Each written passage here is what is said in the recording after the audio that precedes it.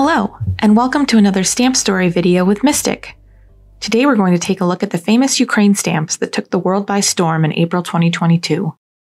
We all heard the news of Russia's invasion of Ukraine on February 24, 2022, and the brave soldiers on Snake Island who faced off against the Russian warship Moskva with some choice words. The soldiers' defiance became legendary, and Ukraine hosted a stamp design contest centered around their words to the Russians that day. The winner was 27-year-old Ukrainian Boris Groh. When asked about his design, Groh said, "I wanted it to be artistic but also faithful to life. I wanted the image of a small person set against this big unknown enemy, facing down a giant." Two stamps were issued on April 12th, 2 days before Ukraine sank the Moskva. Both quickly sold out, and the story captured international media attention, raising awareness as well as $135,000 for Ukraine's army. The stamps covered the F rate for mail within Ukraine and W rate for international mail. The W stamp is slightly larger than the F. The salvage on the F includes the radio transmission from the Ukrainian soldiers on Snake Island to the enemy Russians aboard the Moskva. About a month after the original stamps were released, Ukraine issued a new design commemorating their sinking of the Moskva.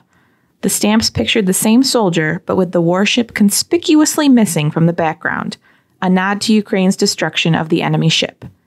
Attached to each stamp is a label with the original stamp design and the words "Russian Warship Done." The final item I have to show you today is a first day cover with one of the stamps I previously mentioned. We have a small number we bought from Ukrainian civilians, so each one will look a little different. It could picture the original Russian warship stamp, with or without salvage, or the second stamp with the Done label. Each includes a first day of issue pictorial postmark and black and white cachet. Some also have historical information on the back in both English and Ukrainian. When you order any of the single stamps or blocks that I showed you today, you'll also receive free pre-cut mounts to keep them safe from the ravages of time. For encapsulated stamps, simply cut one side of the encapsulation film and slide the stamp out before placing it in the mount as usual. We even have free downloadable album pages on our website that you can print out and mount stamps to.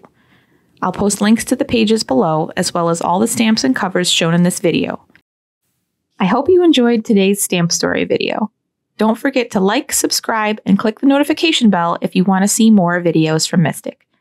And as always, happy collecting!